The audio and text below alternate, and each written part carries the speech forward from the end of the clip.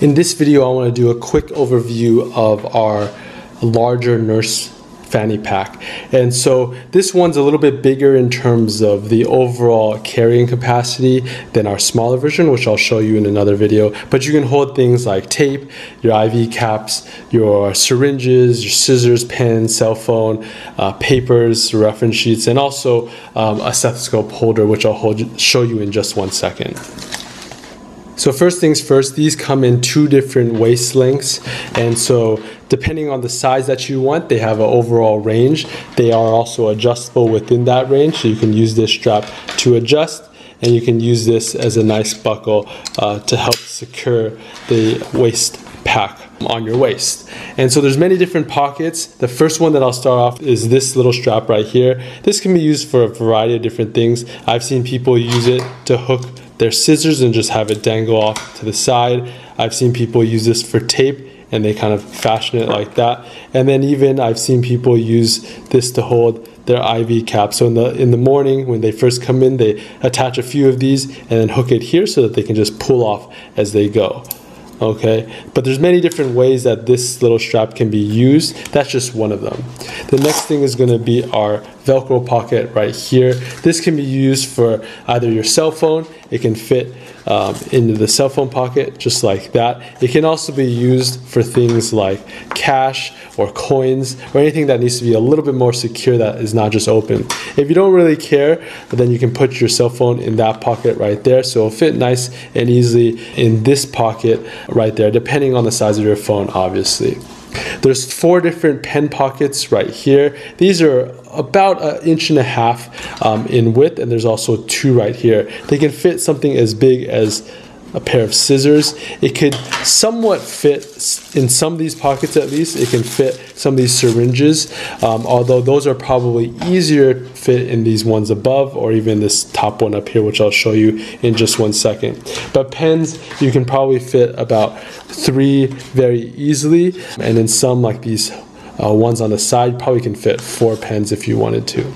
The next one, I kind of alluded to that, you have, for each of these 2 pockets, you have 1 of these, so 1 here, 1 here, and 1 here. This one's going to be your tightest one, but these ones can easily fit a few of these syringes like so. You can probably fit 2 of them. If you didn't want to put those there, because there's a number of different things you could put in here, you could also use this to store some of your syringes. You can also use it to store if you wanted some reference sheets as well. And then there's still a lot of room in terms of how much can fit right there. Okay, so that's just one thing that you can use to put in those pockets, but you can put a variety of things because it travels the full width, at least of this portion. Same thing goes with here. They're about the same size as these pockets right here, about 4 finger widths apart. The main unique thing about this pack is going to be this strap right here, and really what this was designed for was to hold your stethoscope.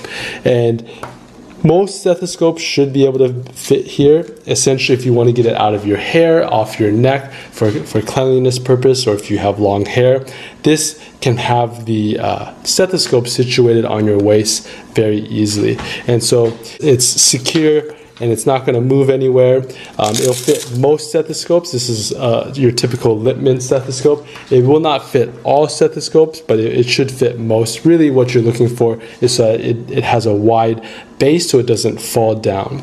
The back side is going to be your final pocket, and what that is it's a very thin pocket. You can't fit many things that are thick, but really what we had it designed for is we wanted to use this for all your papers. So if you have some type of reporting sheet that you want to fit back here, or if you need something that's flat, that's a little bit more secure because it has a Velcro pocket, you could do it just like that. So you could have your papers in the back while you're working.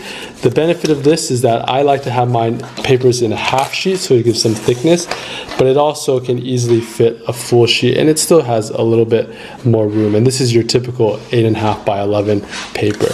So it can fit quite a few things. These are just a few things that I've shown that it can fit, but it can fit much more than that. Be sure to check out our website, medicalbasics.com, for more educational resources like our progress notebook, and don't forget to subscribe to our channel for more tips and lessons.